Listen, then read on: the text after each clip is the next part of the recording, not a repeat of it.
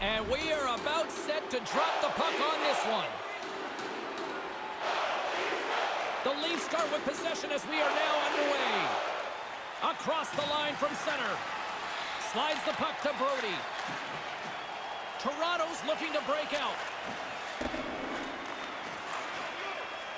The Leafs cross the blue line and are on the attack. And now it's over to Brody. Saros is on top of the puck, stopping the play. Looks like he's seen enough. The potential to start running around in your zone causes him to cover the puck up. Lots of hockey left to be played in this period. Still looking for our first goal.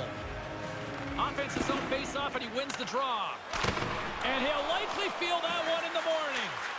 Wicked blast! Gets down to knock it away. There's back-to-back saves. Tremendous pressure here in the offensive end. They're coming in waves. Scooped up by the D. And they skated out of the danger zone. Makes a move, and the puck hops away from him. And tries to make a diagonal pass to Yarncroke. Matthews plays it against the boards. Steps into it. And the traffic jam in front blocks the shot. The Predators have it against the wall. Puck picked up by Yarncroke. Moves it around along the half wall. Moves inside. And that banks off a stick. Turned aside with the glove by Saros.